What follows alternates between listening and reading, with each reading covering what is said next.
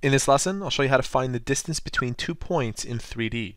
What you'll need to be successful here is the following formula, which is the distance formula for points that have an x, y, z coordinate. Take a look, it's very similar to the distance formula for a point that's in 2D. The question reads, find the distance between point 1 and point 2 with the coordinates shown here. So I want to do two things in this video. I want to show you how to find the distance, and I also want to show you what it looks like in 3D space. Let's begin with using this formula. We have x1 minus x2, so we have 1 minus 2 raised to the power of 2.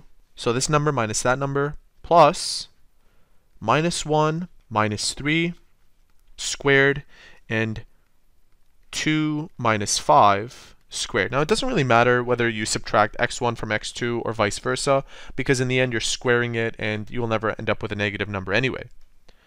If we square root this whole thing, you should end up with the distance, or the magnitude, between the 2 points if they were a vector. Let's calculate this quickly. 1 minus 2 is negative 1 raised to the power of 2, plus negative 4 raised to the power of 2, plus negative 3 raised to the power of 2. All of this is being raised to a power of 1 over 2, or the same thing as the square root. 1 plus 16 plus 9 is equal to 26. The square root of 26 is the distance between the 2 points. Now in 3D, this is what this looks like.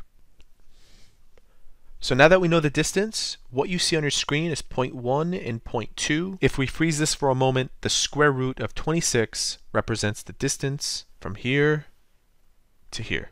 And in case you're curious, the square root of negative 26 is 5.09 units long. And there you have it. That is how to find the distance between 2 points in 3D.